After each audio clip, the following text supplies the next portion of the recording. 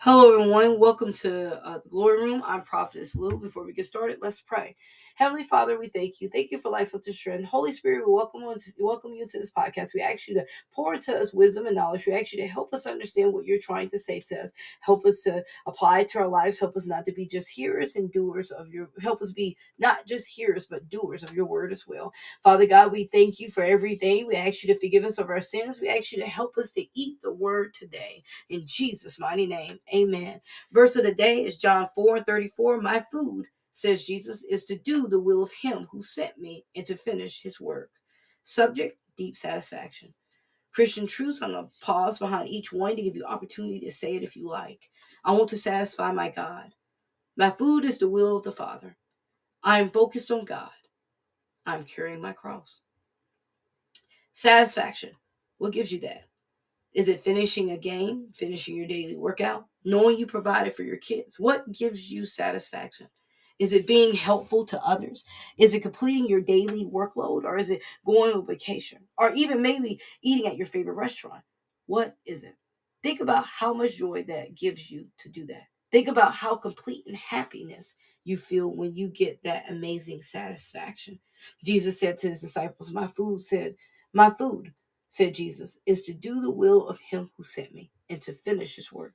He was telling them, I have great joy in doing the will of God. This is how we should be. We should have great joy in figuring out his will for our lives. We should have satisfaction knowing that we please God. But what happens is we allow the things of this world to give us more satisfaction. When we read our word and we make the word a priority, it becomes the fire we need to burn off the fleshly things that attaches itself to us. We won't have the desire of the world. We will have a desire for the things above, from above.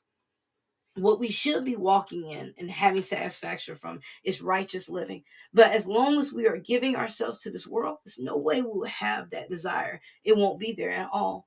John 6:38 says, For I have come from heaven to not to do my own will, but the will of him who sent me. Here it is again. Jesus said, I'm here to do the will of God who sent me, not his own will. When we grow in our walk with Christ, we must be more willing to let go of our will and say, I'm not doing things my way. I'm not counting on this to give me satisfaction. I'm not counting on that to give me satisfaction. I'm not counting on him or her to do it. I want the will of God to give me that. Drinking a bottle of tequila used to make my weekend and playing video games. But what gives me satisfaction now is drinking of the living water. Not pouring a shot, but pouring hours into studying the word of God. When we give ourselves over to God, this world shouldn't make us crave anything but heaven. Job 23:12. I have not departed from the commandment of his lips. I have treasured the words of his mouth more than my portion of food. Job says this too. He said, the commandment of God has not departed from his lips, and that he treasured them more than food. That says a lot about someone. If they pick growing and obeying God over a meal, that's what Job is saying. He says, I have not allowed the commandments of God to leave me because it's what gives me satisfaction.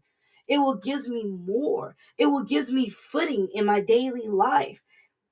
It's what gives me self-control when I'm out of control. Life can give us all kinds of satisfactions, all kinds of short-lived peace and short-lived happiness. But the love of God and his will always give us more than we could ever imagine. It can give us true peace. It can give us true satisfaction. It can give us more than we could ever imagine because God wants to give us something that lasts more than just a moment. He wants to give us something that gives us deep satisfaction that we never had before. Today, don't allow another day to escape that you are not seeking true satisfaction. We were created for him, not this world, not people and things, but him. When we give into his will and accept him and desire him more than anything, we can have that. But we must give more of ourselves into him. Do that today. Don't wait another minute or another day without asking him, how can you be more for him? And he will show you and give you deep satisfaction. Prayer. Heavenly Father, we thank you for everything we have. We thank you for the love you have given us. We thank you for sending your son to save our souls. Lord, I want to have satisfaction from your will and pleasing you. we want to love you so deeply, Father God. Change our mind, change our heart right now. Lord, we surrender to you every part of our lives. We ask you to remove the things we put before you. We ask you to remove the people that's in our life that we place before you. Lord, help us to seek satisfaction for only you. Lord, we desire to grow in you. Help us to do that. Help us to stand strong in you. In Jesus' mighty name. Amen. For reference, John 5:30. I can do nothing on my own. As I hear, I judge. My judgment is true, because I seek my own will, but the will of him who sent me. Matthew 26:39. And going a little further, he fell on his face and prayed, saying, My Father, if it's possible, let this cup pass from me. Nevertheless, not as I will, but as you will. Matthew 26:39. Psalms 40:8. I delight to do your will. Oh my God, your law is within my heart. Further reading, 1 Kings 15:25 through 17 and 24, Acts 10:24 through 48, Psalms 134, 1 through 3, and Proverbs 17 and 14. This ends deep satisfaction.